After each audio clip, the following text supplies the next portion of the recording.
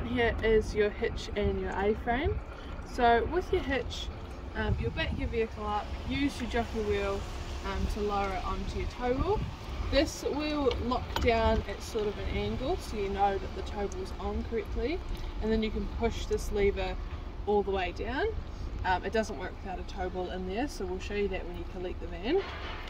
When you go to take this off your vehicle, so you lift it up to here and then you lift it up further so it's almost vertical while you wind it off your vehicle. If you don't hold this handle up that wee bit higher, the Caravan will just lift your vehicle up by the tow wheel.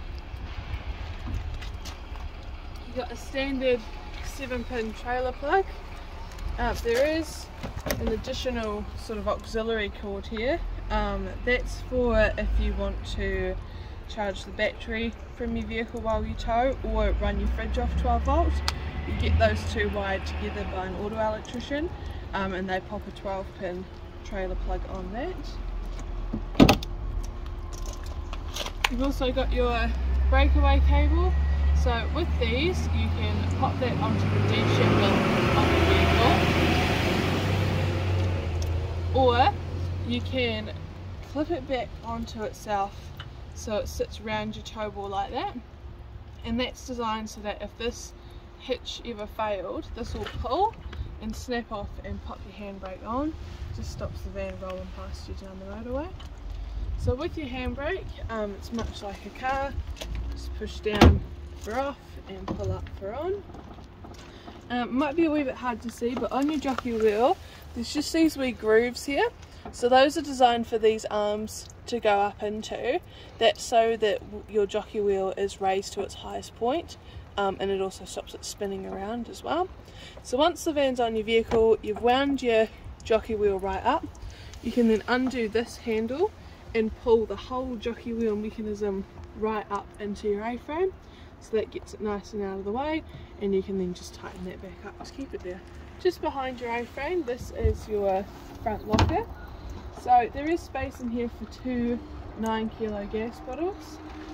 They just have sort of like a standard spin-on barbecue connection. This is for the gas line, so that's currently open, but there is the option to shut it off if you ever want to do that.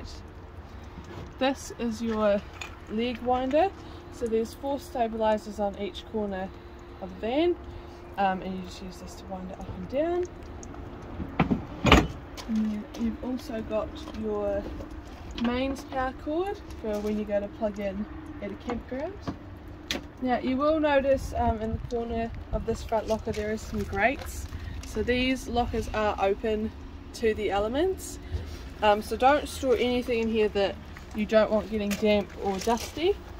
And also these front lockers do have a payload of around 20 to 23 kilos, so once you've got your gas bottles in there, just store light bits and pieces, don't overload the front because it will affect the towing of your van. So right up on the front corner of your van, this here is the vent for your water heater when you're running it on gas. So before you turn the water heater on gas, make sure you come out and take this travel cover off. When you're not using the water heater on gas, do make sure that you pop this cover back on, just because especially when you're towing the van you can get dust and dirt and all sorts of bits and pieces in there, and also spiders like to crawl in there because it's nice and warm, so they make webs which really affects the ignition of your hot water heater. So just push it on at the bottom and you'll just see here it clips in at the top, so just keep that on when you're not using it. Just behind that, this is the water housing unit.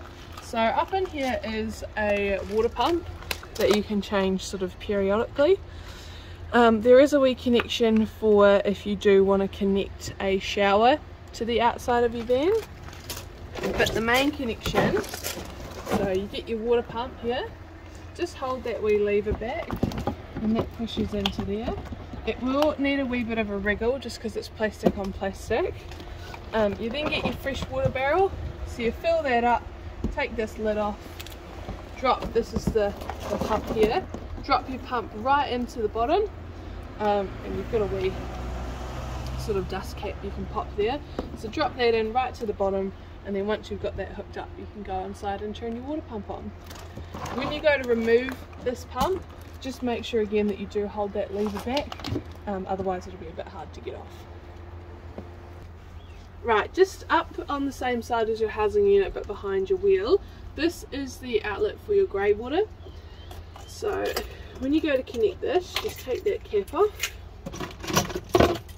Got your wee grey water hose here, so that pops on. These cam locks can be a bit stiff when they're new,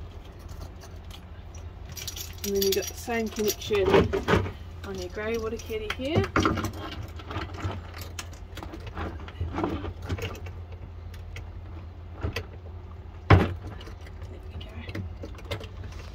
So there is a valve underneath here, so once you've got your grey water hose hooked up, just make sure that is in the open position.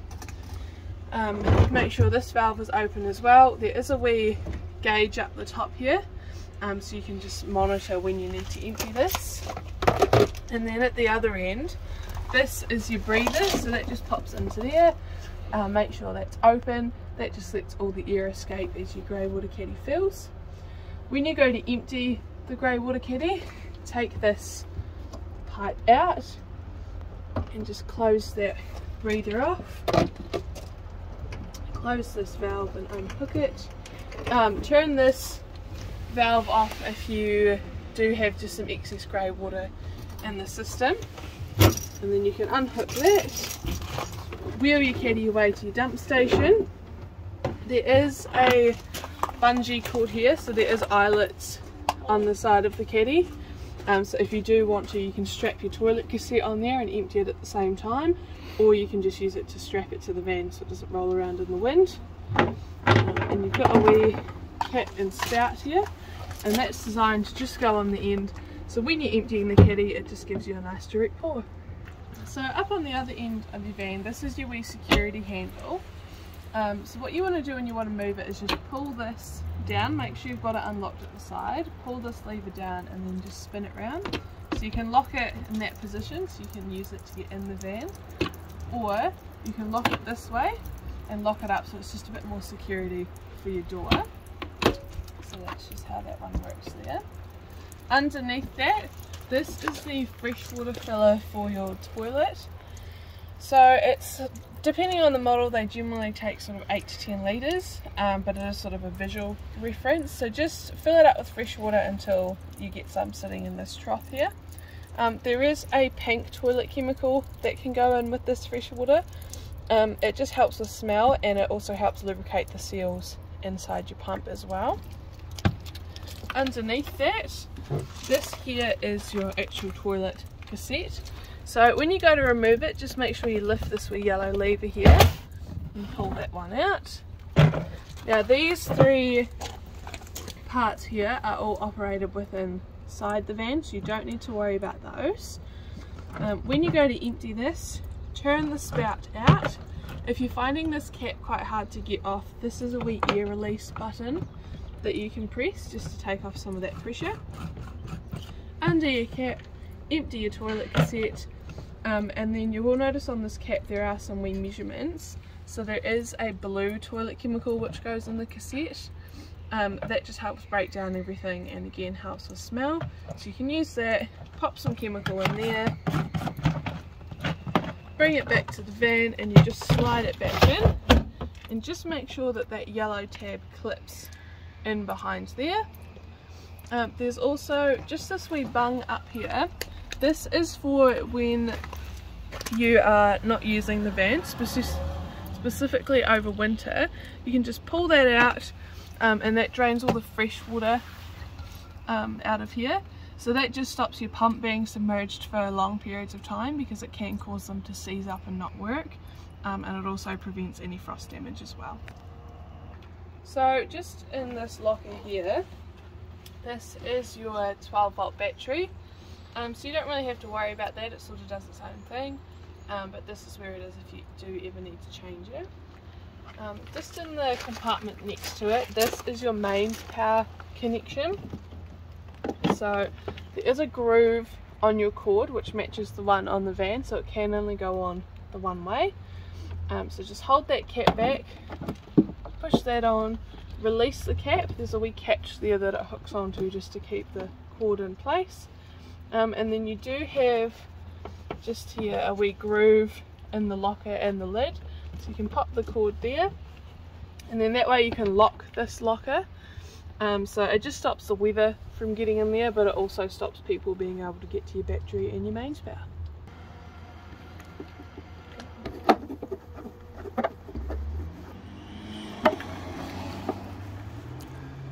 So just next to your battery locker here, this is an awning warmer. So when you've got your heater on and if you've got your 12-volt fan running, this will pump some of that warm air out into your awning. So that's just a wee option there. So this wee compartment right at the front, this is for a gas connection for if you want to run a barbecue off the gas bottles in the van. So you can get a wee adapter that plugs into there. And then you can run the barbecue from there. You will need probably a gas fitter to make you up a line here, just because you can't have a regulator on the line from the van to the barbecue, and that's because the gas bottles in the Caravan are already regulated, so if you double regulate that gas it won't work. So just inside the van, just above sort of like your dresser area, this switch here is the mains power switch for your 12-volt. So you can come in and flick that on. Any lights that have been left on will come on. Next to that is for your freshwater pump. So once you've got that pump connected and your freshwater barrel full, you can come in, turn that switch on, the pump will run. You may need to open the taps and just let some air out of the line, but then that pump will pressurize and only kick in and out when you need it. There is a wee battery button here. It's just a wee test function, so it's just sort of a quick view of the voltage level of your battery. So for your satellite setup, you'll get your TV all connected, and you'll most likely have a wee no signal box bouncing around. So to set up your satellite, just in this cupboard up here, this is the elevation meter for your satellite. So you just want to come in and turn that on, just make sure it says antenna closed there. You'll then come over to your satellite, which is just up near the door.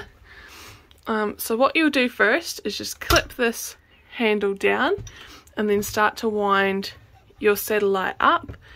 In the Otago region we have a elevation of 36, so as I wind, your wee elevation meter, we'll just zoom in a wee bit, will start to flash, and then it'll kick into some numbers. So you just want to wind it up till you get pretty close.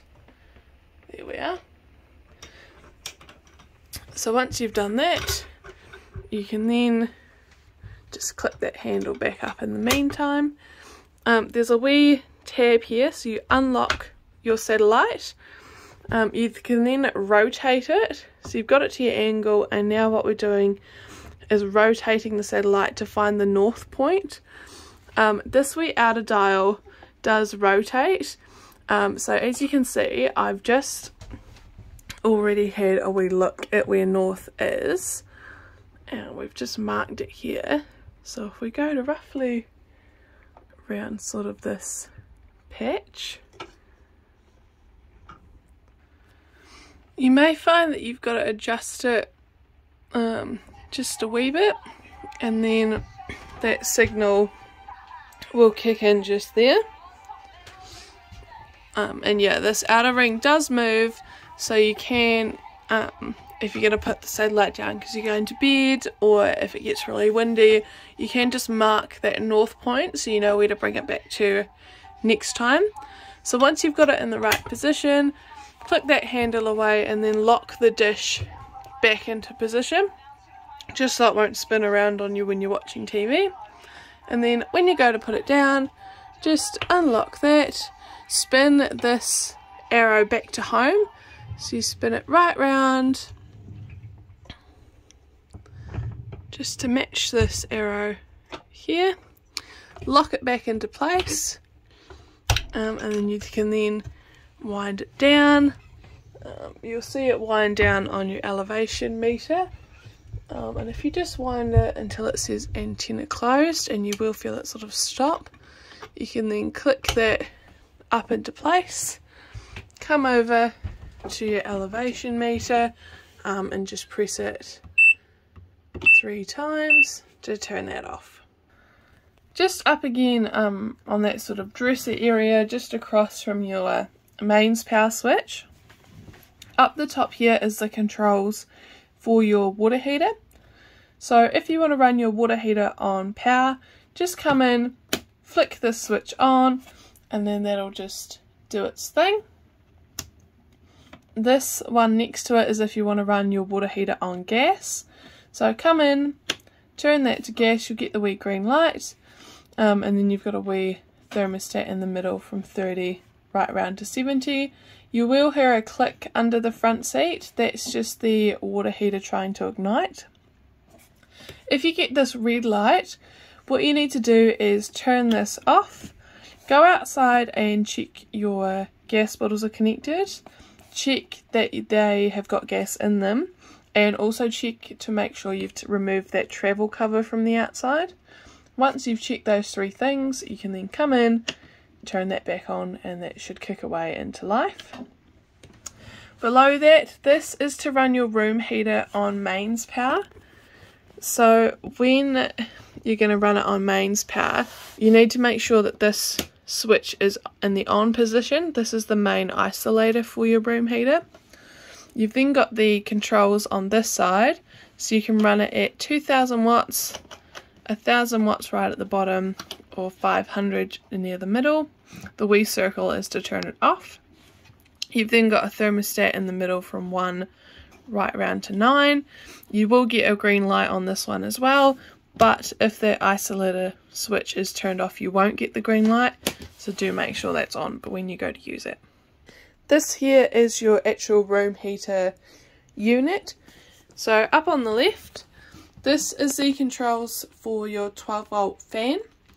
So that'll run whether you're running the heater on gas or 240 volt. To the right here, this is automatic. So there are some temperature sensors in this heater that will kick in and out as it needs to. And then over to the far left is continuous. And you've then got your fan speed up the top here. And then if you do want to turn it off, you can just put it to the wee circle in the middle. So that fan will pump the heat around the van, just out to these vents up the front, and also out through that awning warmer as well. On the right hand side, this is to run your heater on gas. So you'll turn this, generally sort of turn it up quite high to start with. You'll hear it ticking, so that's the heater trying to ignite. You then push this purge button in, and there is a wee viewing window just down here. So about that far down and about 25mm in, there will be a little glass viewing window that matches the shape of this. So when you've got that purge button pushed down and it's trying to ignite, you'll get a sort of a blue flame. Once it's held that blue flame for a few seconds, let go of that purge button and it should kick in to a nice bright yellow flame. Once it's ignited, you can then adjust your temperature from 1 right round to 10, and then to turn it off on gas is to just click it just past the 0. You'll feel it sort of click, and it'll be off on gas. Just next to your room heater is your fridge. So on the right, you've just got a wee thermostat, depending on how cold you want the fridge and the freezer to be. On the left, this is your sort of mode selector. So you've got gas there, so you'll get an orange light and you'll hear it rapidly ticking. So that's the fridge trying to ignite on gas. Once it's ignited, that light will go green. You've got mains power in the middle there, so as long as you've got that mains power cord connected, the fridge will just start to cool down on that. You've then got a battery option at the bottom. You'll notice there's no light there because it's not currently wired up. So you'll need to take your trailer plug and that auxiliary cord at the front of the van and get those wired together to be a 12-pin trailer plug. You'll need an auto electrician to do that for you, as they also have to change the trailer plug on your vehicle to a 12-pin plug. And what it'll do is, as long as you've cooled the fridge down on either power or gas the night before, or at least for a few hours, got the fridge nice and cold, you can hook up your van, turn it to battery, and that'll keep the fridge at the temperature that it's currently at, so it'll keep it cold, but it will not chill it down straight from warm, so you'll have to have the fridge already chilled, turn that on, and that'll just maintain that main temperature while you tow the van. And then once you're done using the van, you just pop that switch right up to the top to turn your fridge off. So this here is your hob, your grill and your oven. So if you just lift this glass right up to the back, so you've got 3 gas elements up the top here. The controls for those are on the left hand side. So when you're going to ignite one of these, you just push that button in, turn it to the highest flame, and while holding that button in, you need to hit this igniter on the front of the oven. Give it a few seconds, it'll kick into life, and then you can just adjust your flame setting from there, and then just turn it back to the top for off. So that's the same for all 3 of these ones. When you're finished using this, do make sure all these wires are cool to the touch before you put this glass lid back down, because there has been times in the past where people have put the glass down when these are still quite hot and it has shattered that glass. Underneath here with your grill, very similar operation. So you've got a wee grill tray and there is a wee handle in there that clips onto the side. Your grill ignites on either side of this barrel here. So this one on the left is for your grill. So push it in, turn and hold it at the highest flame setting, hit that igniter, that'll ignite, adjust from there, and then back to the 0 for off. And again with your oven, so it ignites along that silver rail at the back, exactly the same. Push it in, turn and hold, hit your igniter, and then adjust your temperature from there. And your oven does also have this wee light in it as well. So just under the front seat on your sort of oven side of the van, this grey unit here is your water heater. Now as long as you're using those controls up by the dresser, this sort of does its own thing, you don't have to worry about it. The only thing to know is this wee yellow switch here is designed for when you're going to be storing the van, again especially over winter. Just come in, flick that switch up, and that'll drain all the water out of your water heater. Also a good idea to open up all your taps as well and just get any remaining water out of the system. So that stops anything from freezing and bursting in this water heater. Only thing to remember is when you come back to use the van is to make sure that you do flip this switch down. Nothing drastic will happen if you don't. You'll just find that all the fresh water you get from your barrel will be pumped straight out the floor of your van. Just underneath the seat but on the opposite side to your water heater, under here, this is just your battery charger in bits and pieces. Again, you don't have to worry about that, it does its own thing. But this is also where your 12 volt fuses are. So if you do have any issues with anything on 12 volt, just come and check these fuses first. Inside the wardrobe in your bathroom, this is where your main RCD and your MCBs are. So if you're having an issue with 240, just come and check that these are all flipped up. And the MCBs can also be used if you do want to switch off particular parts of the van. So this one on the end is responsible for your fridge, your water heater, the lights and your battery charger, and then the one in the middle is for your sockets, the wet locker, and also for your room heater. So that's just where those are if you ever need to get to them. So this is the inside of your toilet. So with your toilet bowl, that does rotate if you do want to push it out of the way just so you've got some more room in the bathroom, or adjust it to fit your legs in. Open that up there. So this wee blue button up the top is your flush button. So there's no water in there at the moment, but that just comes out of there and flushes in. And then you've got this grey handle. So if you pull that to the right, that'll open up into your toilet cassette. So use the toilet, flush everything away, and then just close that back up. Do make sure before you go to remove the toilet cassette from the outside that this lever is pushed around to the left in the closed position. The cassettes are only designed to be removed when the toilet is closed, so if you have it open you could risk damaging something. But yeah, that is the inside of your toilet. With your extractor fan here, so this wee knob on the side just opens up that roof light and then closes it. So this is your fan speed here from 1 to 3. When you've got the arrow facing towards the bathroom, that is pumping air into the van, so if you did want to circulate some air in the van you can do that.